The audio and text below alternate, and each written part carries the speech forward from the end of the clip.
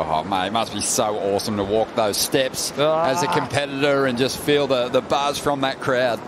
Mate, there's nothing like it in pro surfing, and they're those things that you think about as you're an aspiring pro surfer. Will I get the chance to walk down those steps as a pro? And when you actually do it, you paddle out and you look back, because those steps are your line-up position. But he gained so much ground. He was up at Rincon when he took off on that first wave, and he was able to speed down the line. I haven't seen speed out here making those sections since Felipe Toledo and his speed that he carried at Rincon.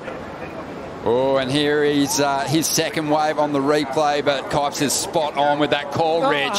He has looked lightning fast on his run through to this point in the competition, Rio, and he's going to have to stay on his game because Kade Matson's looked sharp too. Yeah, Kade's obviously going to have the advantage of power in this matchup between Rio and Kade. And Rio, he's picked up another wave under the priority here of Kade Matson, and it's a good looking wave too. He got some high risk maneuvers done outside, got the air, brings it all the way through to this inside section. Does he get the finish? Yep, gets the little foam hit and ejects before that rock shelf exposes itself. So let's have a look at the air here. Rio takes to the air, gets a perfect launch pad. Look at the arms up high, helping to get that momentum. Gets the rotation, brings it round nice and clean, jumps straight back into the bottom turn. Climbs the foam again. Gets some tail release there. Kade's got the priority with some decent looking set waves approaching. Rio forces the decision, but it's an easy one for Kade. He wants to get himself a good score out of this one. Sets up that first section. Oh no! And this is what happens as the bowl starts to fill up. A good-looking wave here for Rio. Well, you know he's got the speed to get out in front of it. Hammers the first section. More of a transition turn, though. Oh, no! And he does the same thing as Kade. And this wave has been softened. It's a bit more slopey. Rio streaking down the line on this one. Gets the first hit up and over the foam. Geez, he looks poised to just attack here. Great bottom turn. At this point, everything looks good. And then unfortunately just the nose pearls. Not enough pressure on that back foot, and he goes down. Well, he might get an opportunity here. Looks like he's having a solid paddle at this one. He's a big unit. He's got some big turns he can lean into. Float just setting up, trying to find some flow here at the moment. This wave's starting to flatten out. Oh no. He doesn't want to spend any more time trying to juice numbers out of this one. A multiple wave set coming. Rio Waida in the box seat now. Well, Rio's going to take one of the first rides, and let's see what he can do. Some bump on the face as that tide starts to fill in now. Rio just transitioning. Here's the big section, and he plants a nice hit on it, and he's going to stick with it and see if he can't add some extras on the inside here. Looks over his shoulder. Still has momentum and finds a bit of a transition to keep that speed as he rolls through to the inside now with a big finish.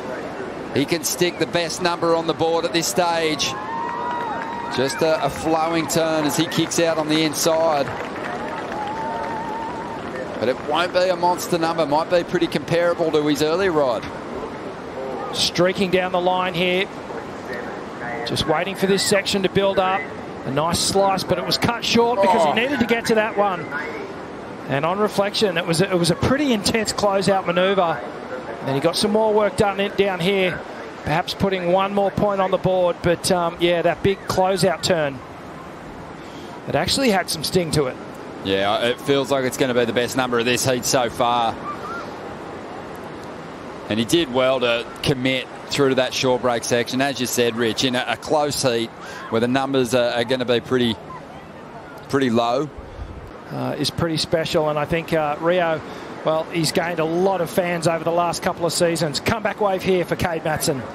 Already moved up to 23rd position, but that's still outside the cut line. So Kade Matson wants to make this ride count and get himself potentially into the semis here. He's fighting to get back out in front of this wave.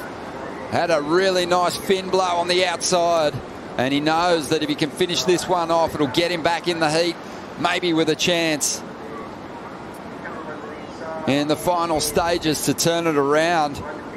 calls for the ski. A flow that was sort of absent from this one. Gets a nice drifting flow to start things off. This section starts to get quite bowly.